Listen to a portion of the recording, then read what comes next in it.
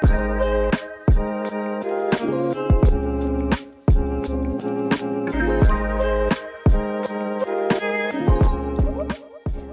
we talked a little bit about the idea of cognitive restructuring, reframing, challenging our thoughts. The Socratic questioning piece can really be helpful when you have a lot of time to devote to this. We can really sit and pick apart each little piece of that unhelpful thought. However, we don't always have time to do that, right? So that's something we'll save for the therapy session. We'll work with our therapist on that. We'll get their support. But what can we do in between sessions? So a thought log is a great way to keep up with these skills of challenging our thoughts, being aware of what we're thinking and how it's affecting our emotions and our behaviors. So what is a thought log? A thought log is pretty simple. It's a sheet of paper with 4 columns. Typically, you can find these for free online. There's a few different versions, a few different variations, but today we're going to talk about one that has 4 columns. So in the first column, we want to identify what is the event? What is that trigger? What's going on? Set the stage so that we can then think about how this impacted the next things down the road. So the event could be, my boss was angry at me. I want to set the stage for what's going on. Next, we want to identify what thought we had during this event. The next thing we want to do is identify what sort of emotions and behaviors we engaged in or felt during this situation. These emotions and behaviors are also called consequences. So we have events, thoughts, consequences, emotions and behaviors. And lastly, we have the category or the column of rational counter statements. What is that? All right, so we talked about how a lot of times anxiety is caused by thinking errors.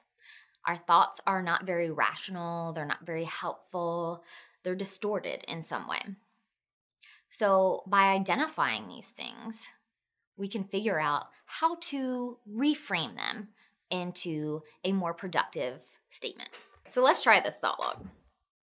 For the first category, I'm going to identify an event that happened. So I went out with my friends and I made a joke and only 1 out of the 2 laughed. All right, there's the stage. Next, I need to think about the thoughts. Again, weird. I'm thinking about my thoughts, not something that we do every day. But this is going to help us to explore where they're accurate, where they're not, and how we can change them. All right, so the thought that I have, after only 1 friend laughs at my joke, I start thinking, oh man, I'm so awkward. I'm probably not even funny at all. That's the thought. Next, we want to identify what's the consequence of this thought. So first I'm going to think about the feelings. What are the feelings associated with this thought? So after I think about my friends not laughing, not thinking I'm so funny, I start feeling embarrassed. I start feeling worried that my friends don't like me. And then what's the behavior that comes after that? After that, I start thinking about this situation all day long. I can't even focus when I go back to work because I'm worried about what my friends think of me. All right, so what can we do about it? Now we get to the good part. We need to create a rational counterstatement. So when we're sitting here doing this thought log and it's not in real life, it's going to be a lot easier than when we're in the moment. So I just want to point that out. It's going to sound really easy right now, but it's going to take a little more effort over time. So for the rational counterstatement for this thought, I could say something like, you know what? Maybe it wasn't that funny, but Sarah laughed, so I think that's okay. Or something else even along the lines of, you know what? Maybe Beth didn't even care that I was telling a joke. Maybe she was busy on her phone. She's got a lot of things going on in her life right now. We just try to come up with any sort of statement that might be more helpful, might broaden our vision of what could be the situation. Again, seems pretty easy, right? But let's be honest. If we are super anxious, we're having all of these anxious thoughts going on, it's going to be really difficult to come up with a counter statement in that moment. And that's okay.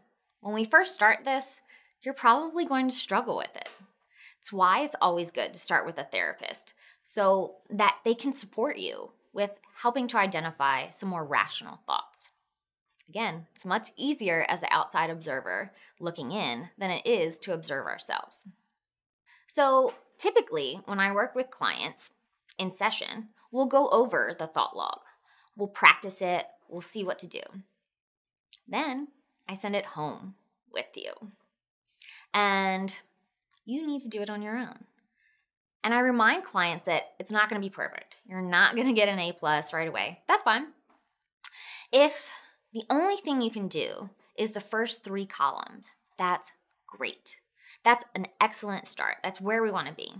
First, we just want to be able to identify what was the trigger? What was the event that made me think and feel and behave this way? Great. There we go. You know what?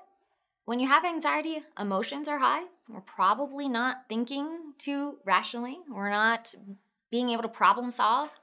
Just write those first 3 columns down and save the last column for later. After you've taken a few deep breaths, maybe after you've talked about the situation with someone else, come back and fill in that rational counter statement. You'll probably notice that after you've had some time to think on this, it's a lot easier to let that first thought go and focus on a more rational one. So because we know coming up with a rational counter statement can be difficult at times, I'm going to teach you a little trick to make it a bit easier. So we don't necessarily have to fully believe right off the bat that rational counter statement. We just have to make a possibility for it. So how do we do that? We're going to use a trick called using bridge statements. So what are bridge statements? Exactly what they sound like. Bridge statements fill the gap between the really unrational or irrational statement and the more rational statement. So bridge statements allow for a little bit of gray area by using words like might, perhaps, maybe, it's possible. We can start with statements that we might believe, we might think are true. We don't have to believe them 100%, but there just has to be a little piece of it that we can entertain that could be true. So a couple of examples of bridge statements could be things like, it might be possible that people don't think I'm as awkward as I think I am. Another one could be, maybe I'm being too hard on myself. Maybe I'm judging myself more harshly than I should be. The last one could be, I might be funny to some people and not others. Can you see how these bridge statements would help us to feel a little bit better about some of the negative thoughts that we have? Can you see how they might help us to have improved emotions? We're not so hard on ourselves. We're not so wrapped up in the worry, the anxiety, the negativity. We're able to see more options. We're able to see that maybe it's not so bad after all. So maybe, hopefully, by now, you're starting to think, I might be able to give this CBT thing a try. It's possible that I can change my thoughts and decrease my anxiety and live a happier, healthier life. I hope that's where you are right now. But if not, keep giving this a try. When we come back in a moment, we're going to explore some different strategies for managing our anxiety.